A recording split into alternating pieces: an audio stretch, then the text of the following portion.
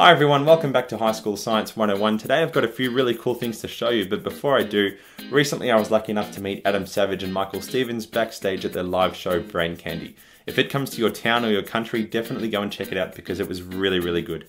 If you can't, check out their channels. Michael's with Vsauce and Adam is with Tested. Now let's get into our third episode of Sciencey Stuff.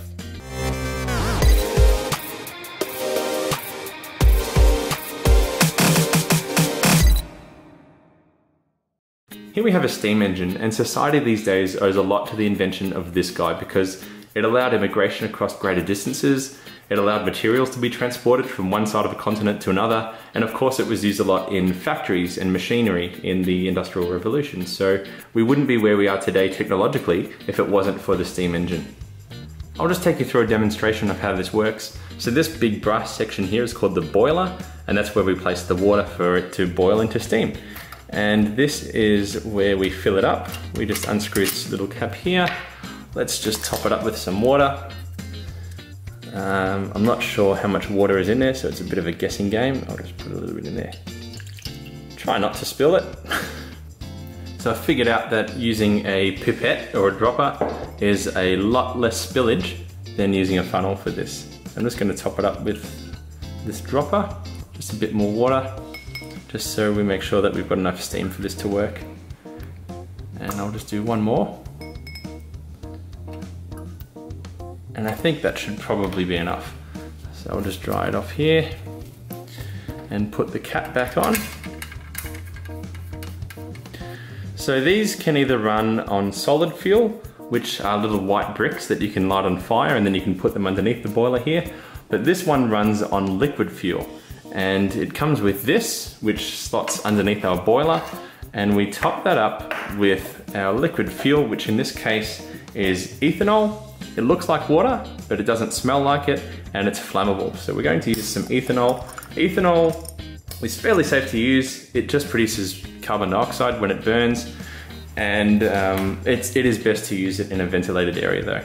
Again, using our dropper, we're just going to place a little bit of our liquid fuel here, our ethanol, into this cylinder, and then we'll place this cylinder underneath our boiler, which should produce enough heat when we light it to boil the water. So now that we've got our fuel source, our ethanol underneath our boiler with our water, we're ready to ignite it. And now that it's lit, that will start to boil the water in here and start to produce some steam.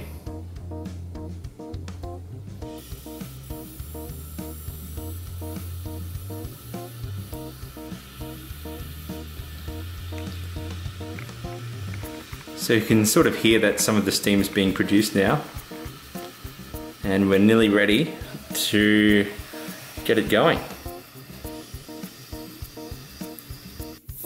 One way we can tell that it's ready is that this little safety valve here releases excess steam when there's enough produced in this boiler to run the machine, and there's a fair bit of steam coming out of there, so I think we're ready to give it a go. So it just needs a little bit of a kickstart.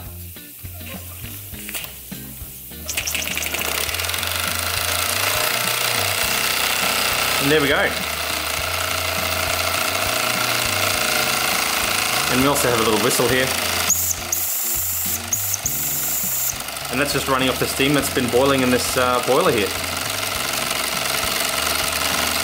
So the steam's coming out through these pipes into this piston, causing it to move forward and backwards again, and it's escaping out through this little exit here. Very cool. And we also have reverse too. Let's see if I can put it into reverse. So that's in reverse now.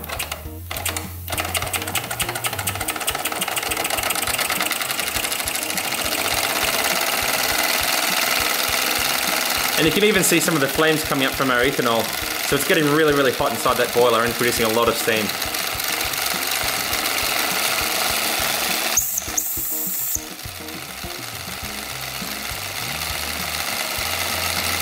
And that is an incredible invention, the steam engine. In order to explain the next thing to you, I have to give you a quick lesson about hydraulics. So this is a syringe, but we can think of it as a piston as well because it's a cylinder and you've got a plunger inside that moves up and down. In this case, I've filled it full of colored water so you can see what's going on. And if I squeeze this syringe, if I squeeze it, the water will leave the syringe, obviously. But if we connect it to another syringe, we've created a hydraulic system because it relies on this water moving from one piston to another. So if I squeeze it, it's filling up this other piston and this plunger is moving out. And if this was filled with air instead, it would be a pneumatic system. But because it's relying on moving water, it's a hydraulic system. So that's all well and good, but what can we do with this system?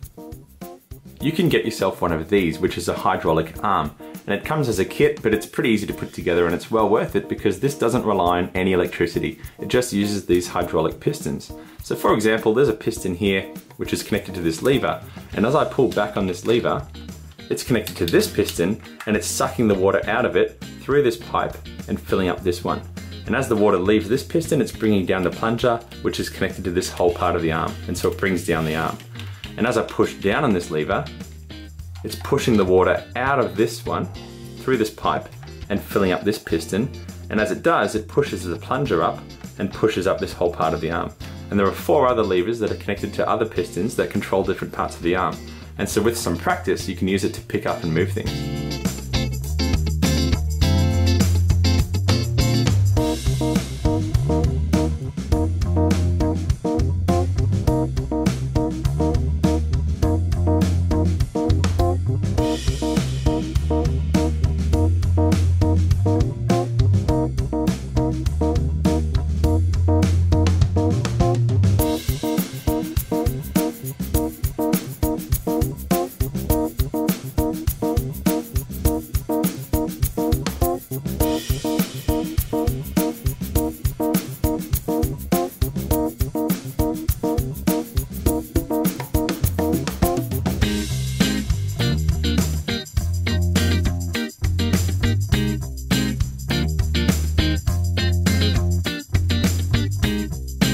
That's it for today, and hopefully by showing you these things you've learnt a little bit about steam engines and hydraulic systems. Thanks for watching, and I'll see you next time.